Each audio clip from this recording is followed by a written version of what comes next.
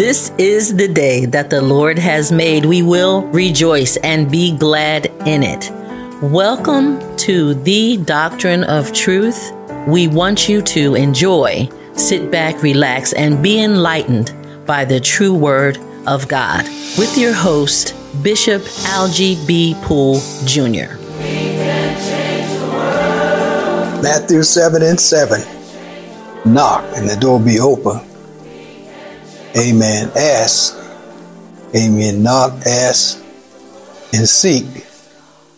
Amen. When those doors be closed, if I learn that it's not for you. Amen. You try those things, you look at it. Then as time goes on, amen, he said, if you abide in me, St. John 15, if you abide in me, and my word abide in you, you can ask. So saints of God, we have a lot of resources that God have us to utilize to better ourselves. Amen. To get around where we don't have to depend on others, but we have to do a little work on our own. Amen. Studying the word of God means something.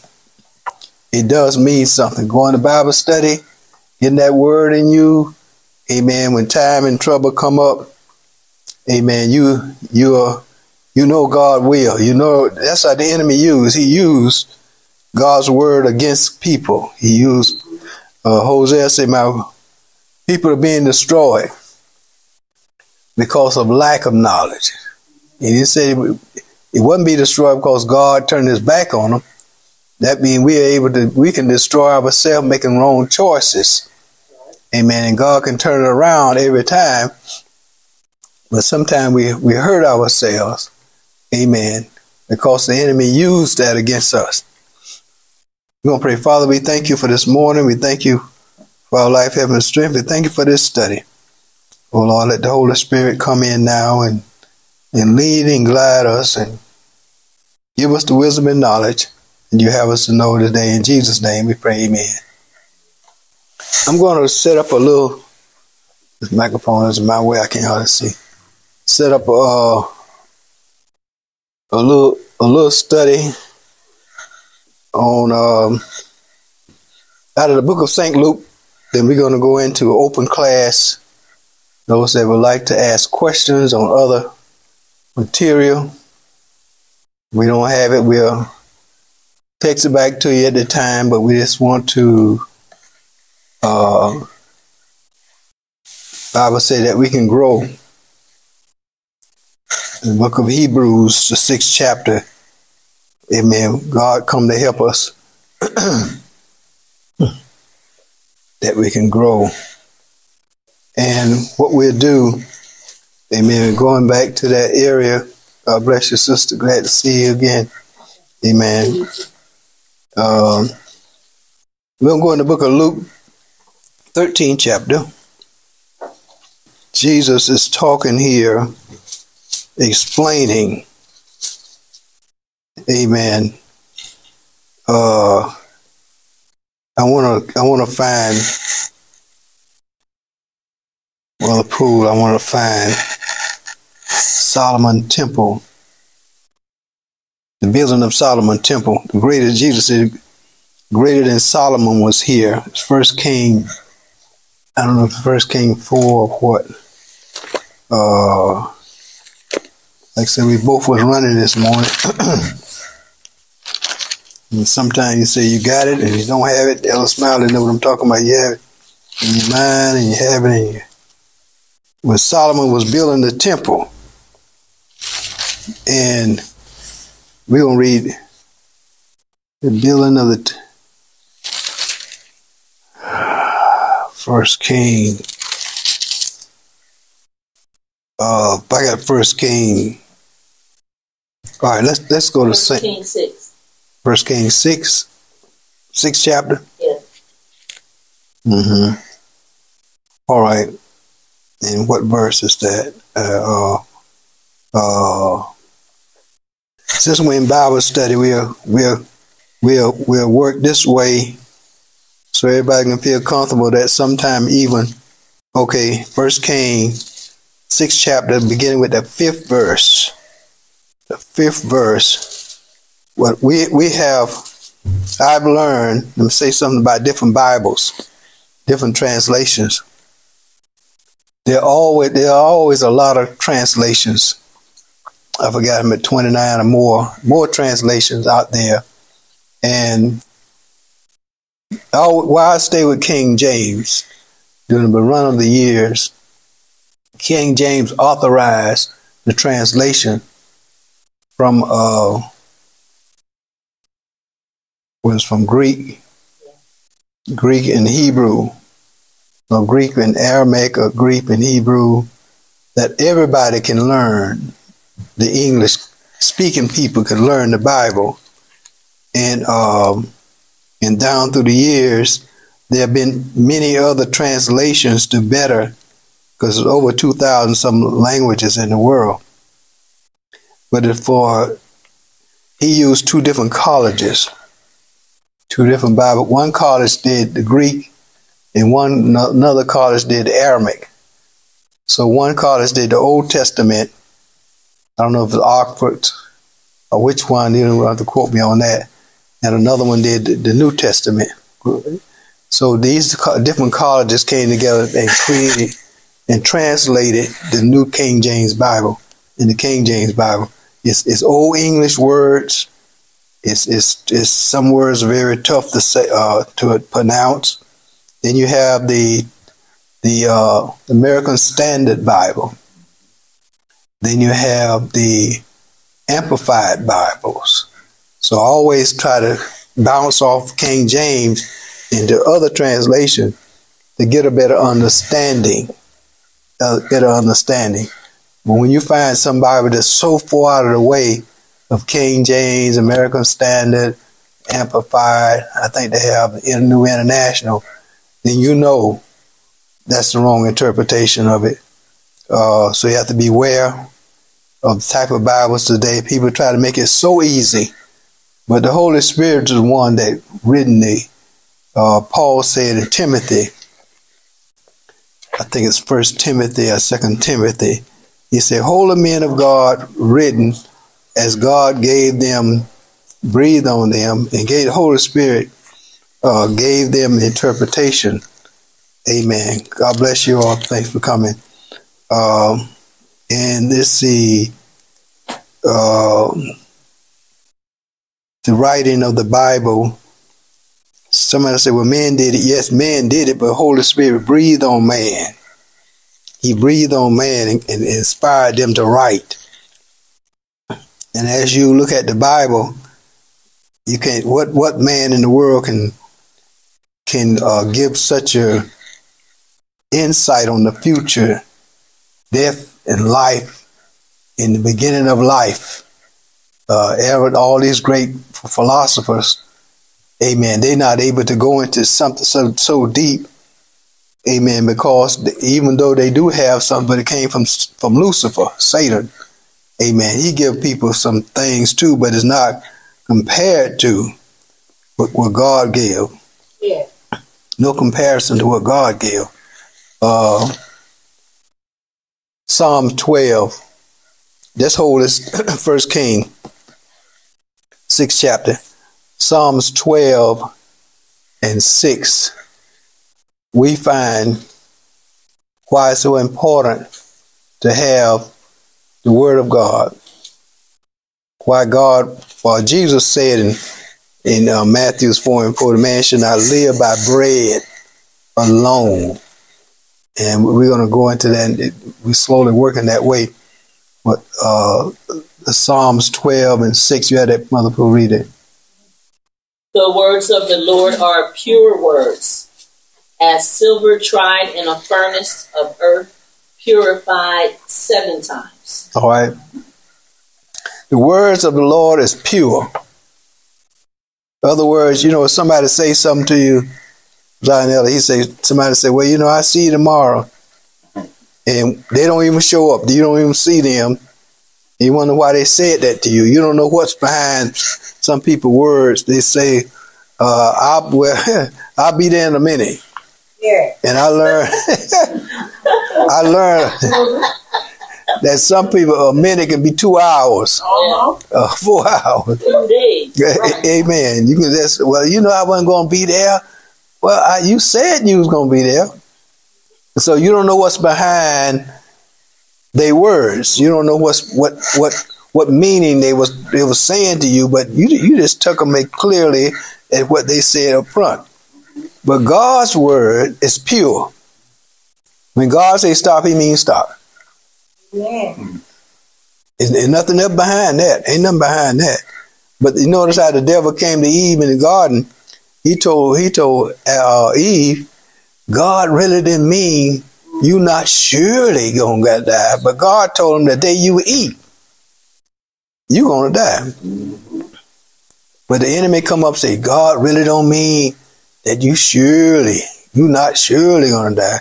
So it's a play on words. The enemy used play on words, amen, and twist the words, and that's what you call deception. Yes. There's a lot of happening today in the biblical world, religious world. So when God says something from the Bible, and the Old Testament can purify the New Bible, the New Testament, you can go back and find it in the Old Testament. Old Testament, you can find it in the New Testament. So we need both of them to work together, because the Old Testament, Paul says, our schoolmaster. You know, it's elementary school. To our young people, the Old Testament is the elementary school where everything started. So God's words is pure. It's been purified 7 times. It's been tested and tested and tested and tested over the years. Yeah. When he says something, that's what he means. You can stand on it. If he say he's going to give you eternal life, he's going to give you eternal life. He's going to give it. It's been tested. And when you do what he tell you to do, he knows what's in the spiritual world. That's where we are. We don't know. In the spiritual world, we have to depend on what he's saying, what Jesus said. Jesus said we're going to have eternal life, and we have to depend on what Jesus said and follow what Jesus teaches us. I had this dream many years ago. You know, when you get down, God can send you a vision or a dream to uplift you. I had this vision many years ago. The Lord, I was walking on this road. It's like out there, you know, on the side of that road, it was a big old snake, big old thing, like a dragon, they call it, way up in the air. And he spoke, he said, as long as you stay on this road, he can't bother you. Mm. I saw him, as long as I stay on it. You can tell where the enemy is. You probably know what neighborhood, the places to go, people you don't talk to. But as long as you stay straight in God's living, they can't do nothing to you. They can't do nothing to you. Peter said the enemy is like a roaring lion. You know, they be hollering and going on, try to push you off that road. But they really can't touch you unless God wants them to do something. No. Amen. God knows you're not like Job. He know when you test your faith. Amen. But the enemy make you feel like you got to get off that road. No, just stay right there. All right, let's go into 1 Kings 6th chapter. And I don't know if I'm on the air or not. I didn't check. But anyway, we're doing programming. Sometimes those that listen to our radio broadcast, and we're on 2 different internets trying to get the word out. And sometimes we record these programs to air out to the people. All right, we're going to read 1 Kings in the 6th chapter, King James, in the 5th verse. And against the wall of the house he built chambers round and about, against the walls of the house round and about, both the temple and of the articles, and he made chambers around about. Now this is Solomon building the temple. the workers and everything they was doing. The nethermost chamber was 5 cubits broad, and the middle was 6 cubits broad, and the third was 7 cubits broad. But without in the wall of the house he made narrow rest round about, that the beam should not be fastened in the wall of the house.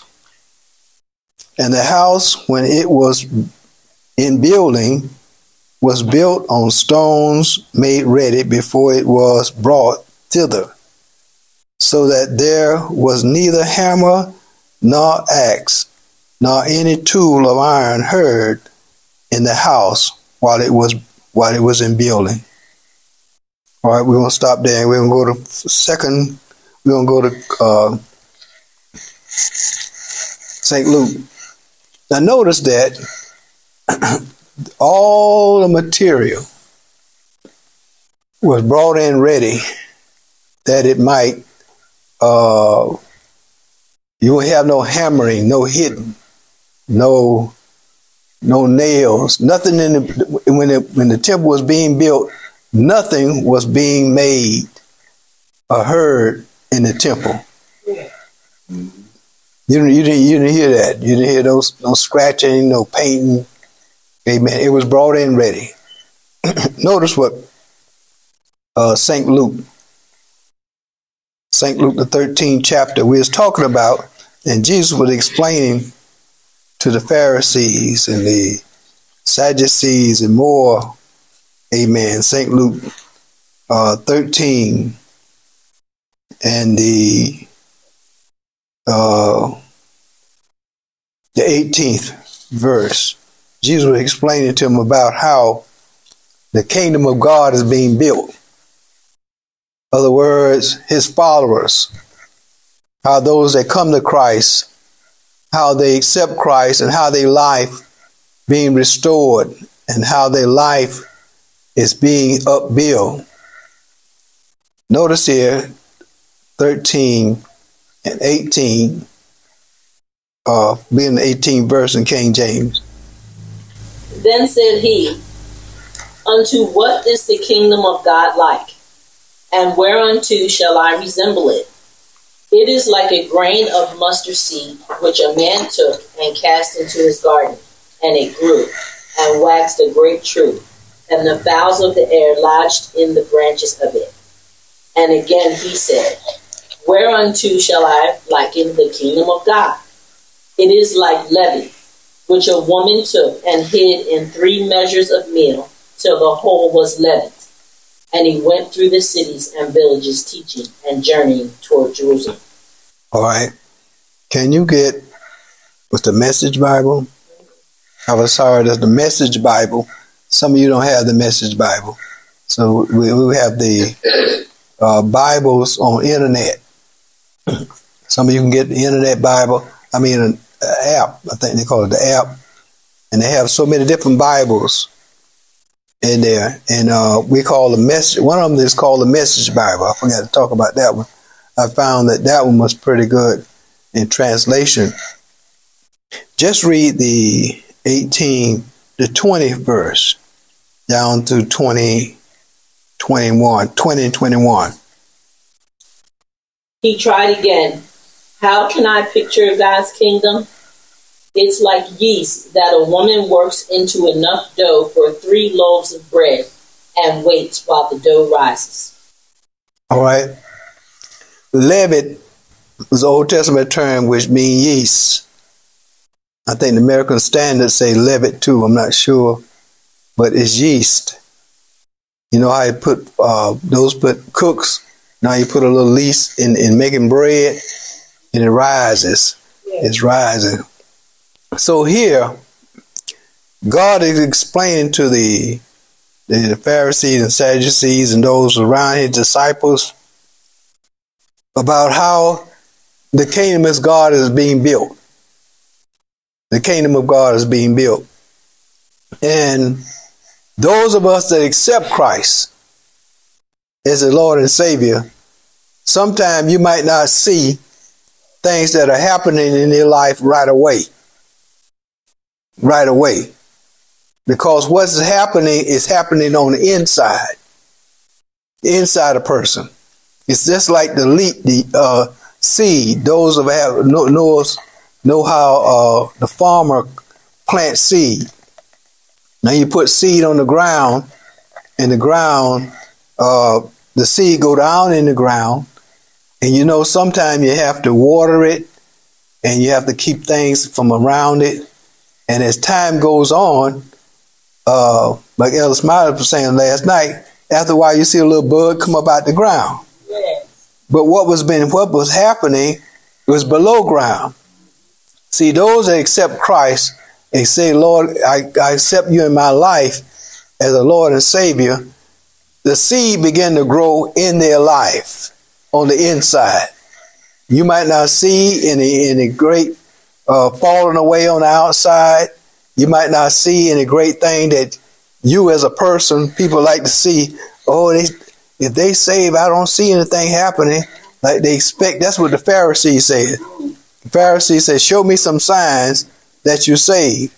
Amen. Show me some signs that, God is in your life.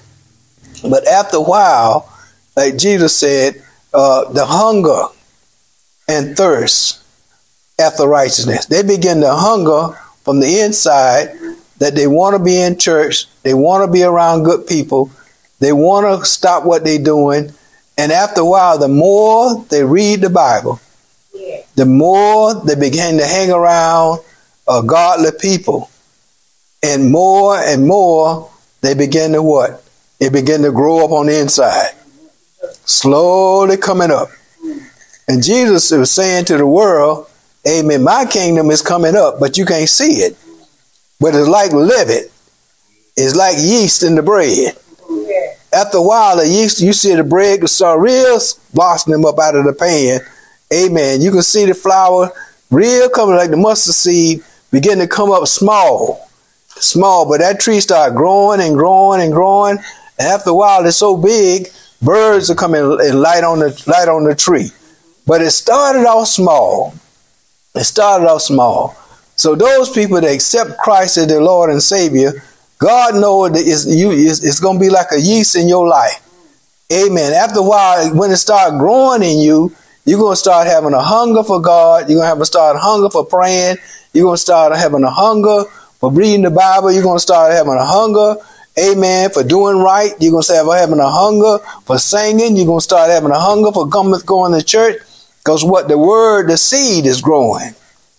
The Holy Ghost is growing. Yes. God is growing. The new life is growing up in you. And people don't wonder why. Say, why you don't act like you used to act? Well, I just don't want to go there. Amen. I wish you stayed home because you ain't no fun no more. Because what? The seed is coming up. When that seed start growing up in you, you don't want to do what you used to do. See, so Jesus was explaining, amen, a greater than Solomon is here. Solomon built the temple. You didn't have no builders out there cutting with the saws and hitting with the hammer, amen, and putting up the big old temple boards and stuff. No, they brought that stuff in ready. God got things ready for your life. Yes. It's ready. So when he come in, he's slowly taking out stuff. People don't know what he's taking out. People might not know what you've been through, but you know what God done took away from you. And when God takes something out of your life, he puts something back. He just don't leave you out there. He just don't leave you out. No, God always puts something back in your life. Amen. So he said the kingdom of God is like leaven, like a mustard seed. Amen. They begin to see. Now the seeds can get in trouble. That's why Jesus said when the sower went through the sower seed, he throwing a seed out in the field. If you ever saw a sower go out there, he throw seed. But now they got them tractors to spread seed. You see them on even grass seed along the road. You see them guys that spreading seeds, amen, to grow grass. Then they come back and cover them up with sand and stuff like that. Amen. But if the seed fall in the wrong place, sometime it can be snuffed out. It's snuffed out. Amen. But God, by and by, amen, you are growing. We say you're growing. When you don't want to be around bad people, you're growing. When you stop the nasty talk, you're growing. Amen. Because what? That seed is coming up. The more you give it, the more watering. Some people water and some people plant. Yeah. Young children and things like that. Amen. You come into Sunday school, you come into church. Amen. We're trying to plant good things in your life. Amen. Plant. You accept God as your Lord and Savior and keep using the Bible and reading the Bible. Amen. After a while, you begin to see the difference between the good and the bad in the street. Amen. So, greater than Solomon is here. The kingdom of God is coming up all out there. You might not see it. Amen. So when you find people that you think they should be doing one way, they're not, just keep praying for them. Keep praying for them. Amen. Father, we thank you right now, oh God, in the name of Jesus. Bind Satan's hand on every part of the listeners, oh God, in the name of Jesus. Giving them encouragement, giving the understanding, amen. Once you accept Jesus in your heart and repent, ask God to come into their heart and repent, open their mouths, say, Lord, forgive me of everything I have done, and knowing that the scripture is saying that he will forgive you of your sin. 1 John 1:9 says, if you confess your sin, he's faithful and just to forgive us of our sin.